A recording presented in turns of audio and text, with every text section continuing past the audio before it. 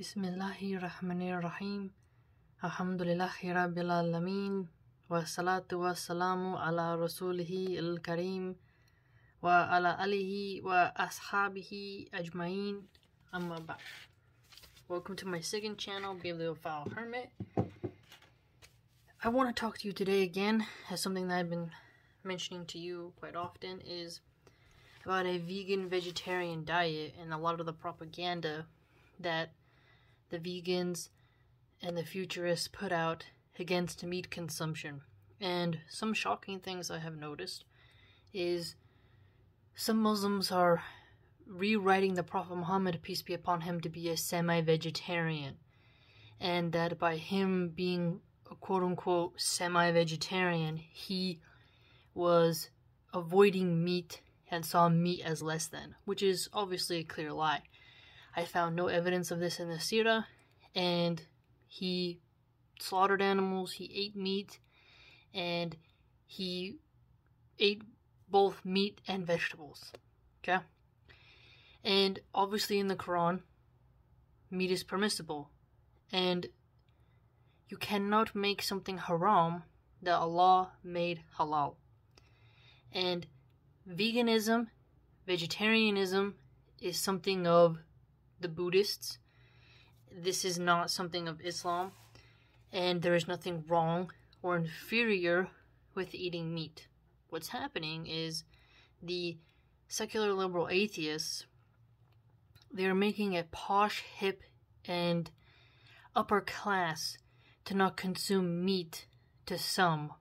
And this is something that has really stroked my mind into really contemplating even deeper how it's a really sick agenda. And when I first came to California, I got around the vegan cult, and I was vegan for over a year, like 2 years.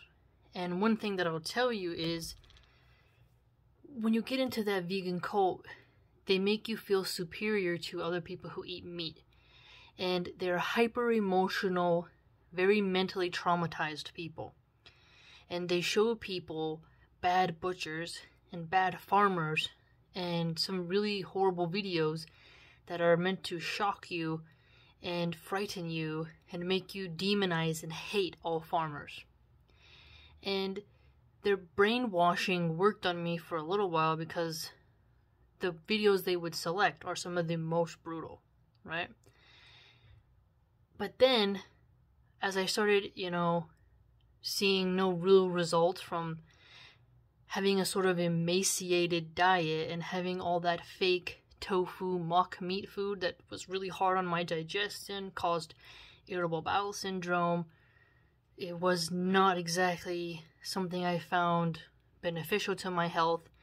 And eating non-organic veggies and stuff that are sprayed in pesticides, herbicides, and fungicides, they have less nutritional value than the organic ones. And to buy organic veggies to supplement meat, for each meal, catches a pretty price, spending about $300 a week, and especially if you have a family. And the body, my body didn't feel extra healthy. It just kind of started craving cheese, milk, eggs, steak, butter, right? And then I started learning about how the agricultural business has been taken over by big corporations, and that is the problem. When you eat a very healthy animal that was raised with few injections, was allowed to walk around in the natural way that they had about 60, 70 years ago, you can taste the quality in the meat. The flavor of the flesh is literally different than those who have been fed pellets, never allowed outside, right? Obviously, that animal is still going to be better than just eating a bowl of peanuts, right? Or a bowl of spinach. But it's still beneficial to you.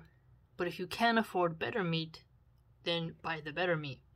But see, some people don't want to spend money on meat, but they'll spend money on phones, jewelry, material items. So they incentivize cheap meat in factory farming by not wanting to spend the money for good meat. And then the government and different political factions, they make it hard on good ranchers to be able to compete with the mega corporations that cut corners and brutalize animals. And some politicians have passed ag-gag laws so you cannot film undercover what happens in the factory farms. So this causes a lot of problems for consumers because they don't know what they're getting. So good companies started labeling their products as humane certified, pasture raised, good things like that. And it still wasn't good enough for the vegan mafia. They want cows extinct. They don't want you to have the ability to buy it. And when I started realizing the radicalness of these vegans, how they break into farms and steal animals, and they viciously hate people who eat animal products, they have a very warped mind. Hyperly warped mind. These vegans that I was part of wouldn't even consume insect products. So no honey. Can you believe it? Because they said it was inhumane the way the bees were sprayed with that smoke. And they didn't consent to have their money taken. So then I went on a more journey and saw how much more sugar is used in almond milk and how much water is for almond trees. And then you're like, is that really a sustainable alternative? I tried hemp milk, oat milk, cashew milk. There was all these different kinds, which are fun if you want to mix it up. No one says you can't mix it up. But organic raw cow milk from a humane certified grass-fed farm tastes way better than almond milk, in my opinion. Same with the yogurts as well. And the natural way yogurts are made, with less preservatives, the good brands that is, than the nut milk ones. And so I started just really waking up, and then I became a butcher, and I started appreciating good meat, and I worked for a very good meat company. They didn't treat their employees well, but the meat itself was of the best quality. And when I got to eat a steak from there for the first time, I had never tasted meat that pure before. I had never seen a steak that good. I didn't even know it could exist. I didn't know what I was missing out my whole life. And I started to see the difference between corn-fed and grain-fed cows, and then with these more natural, holistic ways of raising cows, and how the flavor of the meat without even salt and pepper is amazing, and then eating the meat raw. That was awesome. And so when these vegans and vegetarians say humans are not meant to eat meat because they can't eat it raw, it's like, you can get an obsidian block, like rock blade, like the tribes used to do, and harvest the animals that way. I mean, for thousands of years, people have been eating meat. It fills up your belly, right? Way more than a bowl of beans. Have both, right? And warriors are more sustained with meat than with eating like a rabbit. So my point is that I went on a whole journey of waking up to the lives of veganism, trying it out, and then recognizing how vegans have to heavily supplement, right? And then they'll point out, well, there's fat meat eaters. True, but I'm talking about people who want to have a healthy, muscular body. They don't want to always just have supplements because they're lacking something, because they're not eating good fish, good chicken, beef, deer. There's so much good meat out there. And to deny yourself that because you're too lazy to buy a product from a good rancher, it doesn't make you more pure. And so then I also looked about good ranchers utilize every part of the cow. The hooves are sold for dogs to chew on. The horns can be turned into cups. You can make them into handles for silverware. The hairs you can turn into brushes. The pelts, obviously leather, right? You can turn leather into a lot of stuff. There's so much you get. Bones for bone broth. Cook every organ you can.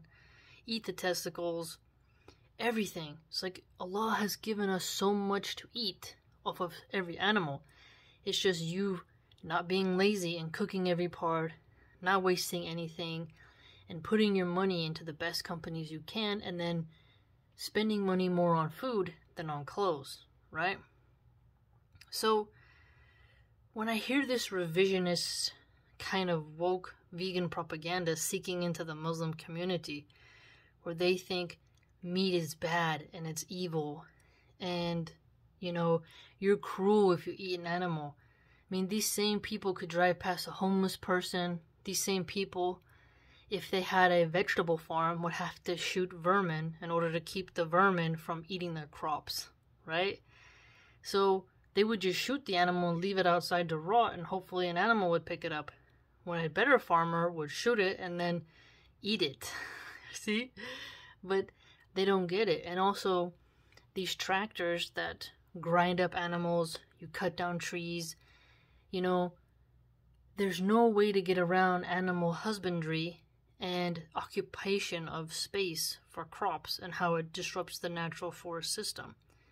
So instead of listening to these people who want to kind of emaciate us, we just have to put our money into the good farms, right?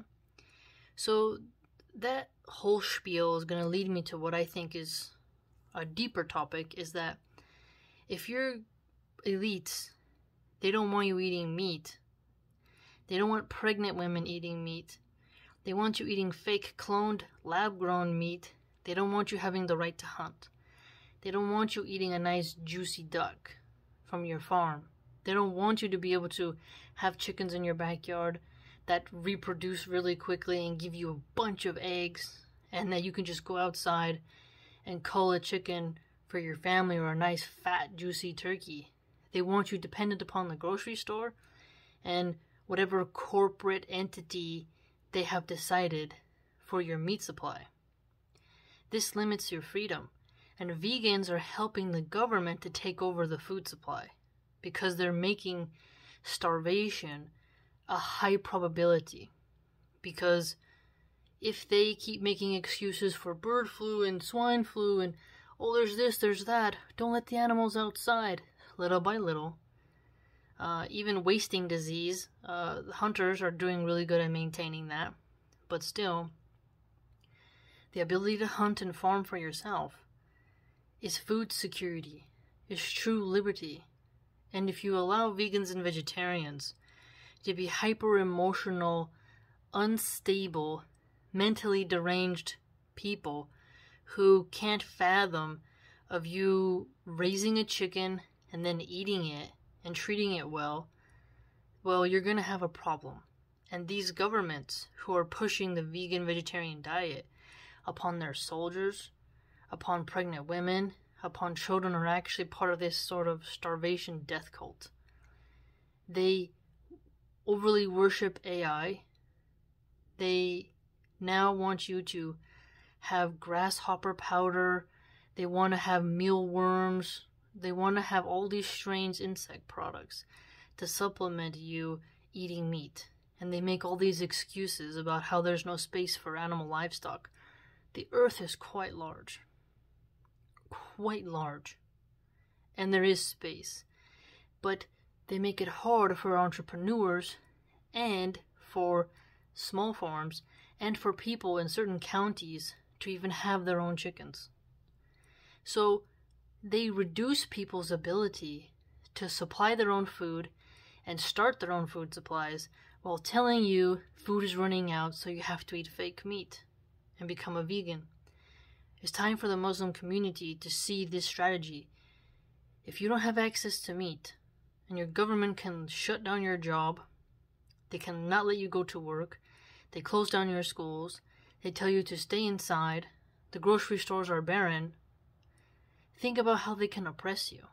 Think about how they can harm you. Think about how weak our men will be to defend us if they can't have meat. Now, if there's a supply chain crisis and they can't get all their fake vitamins to supplement their meat, well, what are you going to do? You're going to have people getting weaker and weaker. And men who don't have a proper diet, they don't have good-looking bodies for their women, and the women become less sexually attracted to them.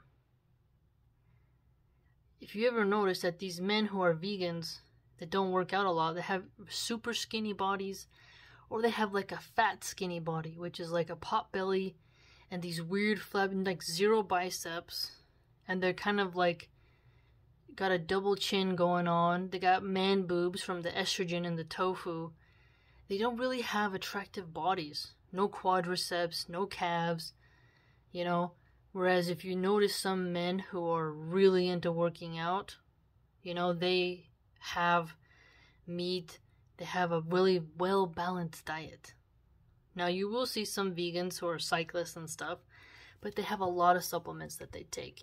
And if they're honest, they'll tell you. And sometimes they sneak and eat fish, so they cheat on the vegan diet anyway. Therefore proving that, you know, 10 years of strict veganism and vegetarianism does a lot to your body and mind, and your brain needs cholesterol. And when I did the ketogenic diet, I saw real results. Real results. When I started eating raw butter, not that fake margarine, plant-based crap, the feeling is completely different. And I just want to say that don't fall into this trap of the Prophet Muhammad, peace be upon him, was a hippie soft guru like Gandhi, you know, astaghfirullah, who didn't want to eat meat and thought meat is inferior, when meat is spoken about in the Quran. Hunting, that you can't hunt when you're in the state of ihram, right? But that alludes to the fact that hunting is permissible, okay? Even Hamza was known as a lion hunter, okay? So he hunted lions. And pelts were traded in Arabia. The Arabs used to have these falcons that would help them hunt, and dogs, and they would hunt. Hunting is not haram in Islam. Neither is farming. Neither is meat. Okay? So be careful of this sort of infiltration from within, where the vegans get you to starve yourself. Because the vegan diet depends upon a functioning economy, and if you destroy your meat and dairy supply, when a war breaks out, you will starve en masse, because there will be no meat for you. And if the vegans take away hunting grounds, the animals will die off, and then even if you can hunt, you know, if you don't have a license or it's illegal to hunt, they'll throw you in jail for trying to feed yourself. Okay? So you have to be careful with how much you let the vegans get away with, and the vegetarians, because they're hyper emotional people who cry over a duck being killed instead of a bunch of people starving to death because they don't have meat. They'll cry over someone shooting an elephant and the meat getting fed to the poor, but they walk past how many drug addicts every day in their real life and don't really feel much and do anything. So you have to be very careful of their hyper emotional state of affairs and how they viciously hate ranchers. And if you are somebody who processes the cows in a very cold, kind of just like indifferent way, right? That's better than obviously abusing an animal. No one wants them to see an animal abused. But the vegans don't push for reform. They push for extermination. They don't push for the laws to become more accountable and for it to be more affordable for good ranchers. They don't promote the good ranchers at all. They put all the ranchers in the same basket.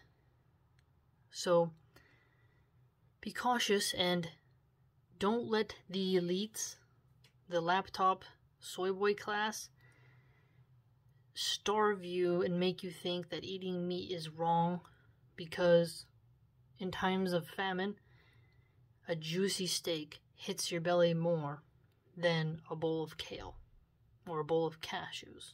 Okay? And you don't want your meat supply and your local ranchers who raise quality meat to not have any business.